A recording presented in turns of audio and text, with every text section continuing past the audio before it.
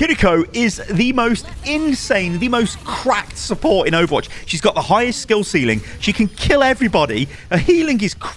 she's just insane. She can teleport. Did I say she can teleport? Okay, before I lose my mind, let's go and take a look at her key statistics. Okay, firstly, healing Ofuda. This is 13 health per shot, which is 2 of the tickets, or 130 for the entire clip, which is all 10. Now, the way this works is, if you fire, you will just use all 10. However, if you tap fire, you'll only fire 2 out. You can see by the UI in the middle of the screen. This locks onto people that require healing as well. So you basically launch it into the team fight and hope that it heals people. But it is slow moving. Let's talk about Kunai. This does 40 damage to the body, but it does 120 to the crit box. So on Tracer, if you headshot her, 120 damage, you then just body shot her and she's dead. This means that Kiriko is vicious. Her damage output is mental. Also, she can teleport 30 meters.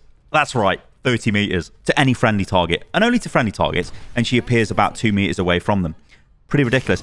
Oh, this is Protection Suzu. So this has got a 50 heal over time, which takes 1 second to do the 50 healing. It's 1 second immunity and gives you 2 to 3 meters of knockback on enemy targets. It is crazy. You can get environmental kills with it. This is Kitsune Rush. So this is 25 meters long, 7 meters wide, 25% attack speed, 50% movement speed, 60% cooldown reduction. As you can see here from the clip, the effect kind of persists if you dip in and out of the ultimate. Okay, let's take a look at some gameplay and take a look at some examples here. So, firstly, we need to talk about Kiriko's movement. It is beyond crazy. I mean, look at that. Straight to Hanzo, drop a heal on it. Now, this is the way Kiriko plays. She needs to be quite close to her targets to heal them. This isn't like Ana, where you can just hit, scan, heal people at range. No, you need to be in there, in the fight, providing the healing. And you will notice Kiriko is very close to her tank here, making sure she can heal him. Now, this is a major weakness for Kiriko because, well, you're always kind of with your team, yeah? You're not sitting in the back line, but you do have your teleport and you can get out of bad situations. You can also just delete Cassidy as well. So take a look at this here, right? It's going bad. The push isn't working out. The Orisa is pretty low. Kiriko should probably heal a bit more. Orisa goes into some crazed helicopter and flies away. Kiriko teleports to the Hanzo, which isn't the best move, but it doesn't matter because the teleport's got a 7-second cooldown and she can just wait for Swift Step. It's not looking great. Keep herself safe. Get straight back out onto the Zen. She has got the best disengage of any support in the game. It is crazily powerful. Not only that, she can wall climb because her mother trained the Shamadas and, of course, trained Kiriko. So, of course, she can wall climb, so you can't kill her. You can try and boop a Lucio, but you cannot kill her. So, unlucky there, Lucio, my man. But nice try. She is so mobile. It makes her so survivable, but you always have to be aware as to what is going on all over the place. Like, look at this. Doomfist goes in. Didn't really need the Protection Suzu there, but Doomfist was in. Kiriko can join in, teleport through the wall. Here's a better example. Kiriko has just died. There's a load of critical signs over there, or there was 2, now there's 1. She needs to get there, straight onto the soldier, throws a few healing charms into the Doomfist. Now, I think Doomfist might have survived there, but Kiriko's already in the fight. This is incredibly powerful. The fact that you can get back so fast is so powerful. Now, Protection Ofuda, this is the immunity. Now, you're not going to be using this for the 50 heal. You're going to be using it to keep people alive. If somebody's taking a bunch of damage like the Doomfist was then, you can throw it down and prevent them from dying. And this makes you immune to everything. You will not die if Protection Suzu is on you, but it only lasts a second. So this means Kiriko has to be very aware of when to use this, and it's got a pretty long cooldown, so she can't just throw this out willy-nilly. She needs to save it to counter ultimates, save it to counter other abilities, or save it to dig people out of holes because they're about to die, namely your Doomfist if you've got a Doomfist tank. Now, let's talk about her weaknesses, because it isn't all shiny, gleaming, she's the greatest thing since sliced bread. She has to be with her team to be effective. Her healing is very slow. You will see the movement speed of the charms in this video. They're not great. Again, nice use of the teleport there to get forward to the front of the fight and start supporting the Doomfist. But the movement is slow of the healing.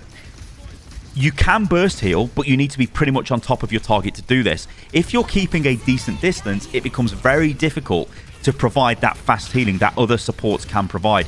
Supports like Ana can really fire burst healing into a target. Kiriko is nowhere on the same planet in terms of burst healing when you compare to Ana. But what she makes up with that is high mobility. Ana has no mobility. She can get dove upon. Kiriko's also got an immunity. Kiriko has one of the best support ultimates in the game. Might even be the best support ultimate in the game, although that's debatable. Early days for Kiriko. But the ultimate is so powerful, it lets you engage. It gives you movement speed. It gives you attack speed. It gives you cooldown reduction. It turns you into a monster. And this is super effective on certain heroes that use their abilities a lot. The fact that you can simply reduce the cooldown of your abilities is so powerful. And as we see again there, teleporting back into the fight. This was the same clip I used earlier, but you can see it. Teleporting back into the fight, it's so powerful. You're straight back with your team. You can keep that momentum going. So I honestly believe she is a meta support. Now, the question becomes, is she going to be effective across all ranks of Overwatch 2 or Overwatch, I guess I'm just going to call it from now on because it's just Overwatch, isn't it? Whatever. I'm not too sure, right? Because yes, she does massive amounts of damage if you land headshots. If you don't, you're basically tickling targets down and you're not going to just delete people from the game. If you mistime your protection Suzu, you're going to throw fights because you could prevent damage and you've missed it. If you've got the wrong distance from the target that requires healing, you won't be able to heal them fast enough. So they're going to die. So there is loads and loads of times like there. I think she could have teleported away, possibly to the soldier, as soon as Reaper was on top of her. Didn't realise. Could have kept alive. I don't think it would have mattered. The fight's all over. The red team have become very aggressive and engaged. But it isn't cut and dry with Kiriko. It's not just pick her. This isn't like Brig, when Brig launched, where it's like, well, pick Brig, you won't die, and you'll do loads of healing. Kiriko is, yeah, you can play her if you're very aware of what's going on. You know, I think in a lot of ways, Mercy players will probably be quite good with Kiriko, because Mercy players are very aware of what's going on the map, just because they have to be, because that's how Mercy plays. But then you've got the aim component, so it's not that cut and dry. Batiste players would be pretty good with Kiriko because they'll know when to use an ability that's going to prevent people from dying, right? Although Lamp is a better ability, I would imagine, than... Well, I don't know whether I can say that. Can I say it's a better ability? I don't know. Maybe Protection Suzu's better because it's almost instant. But then Lamp's almost instant, isn't it, when you throw it down? I don't know. It's a difficult one. But you can destroy Lamp. You can't destroy... Well, no, I don't know, actually, because Lamp...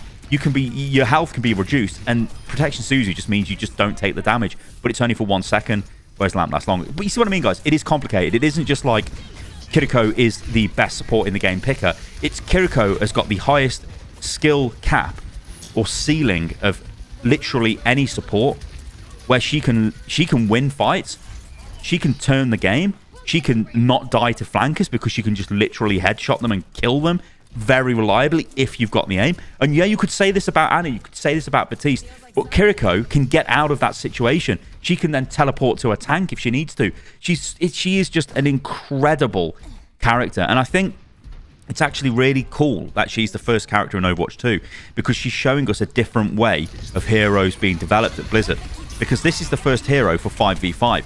So what you've got is a hero that can look after itself, that can pop off, that has got incredible... Well, the skill ceiling is just incredible for this hero. You will see, like pretty much at the start of this video, highlights of Kiriko just either killing the whole enemy team, maybe doing some sort of clutch teleport into Protection Suzu into a bunch of healing, clutch ultimate usage. You're just going to see like tons of examples, and I think that is probably the hallmark of good character design. She is really good. Like, honestly, guys, I cannot stress how good this character is. She's really great to play. She is also...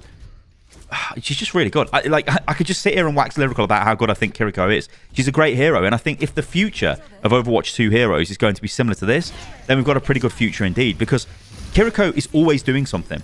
Look at this here, taking up a longer sort of position, spamming a bit of damage, and look at the damage on Zen. Like, you could say also Zen players be good Kiriko players because they're used to doing damage, and Kiriko does crazy damage if she's landing headshots. So good.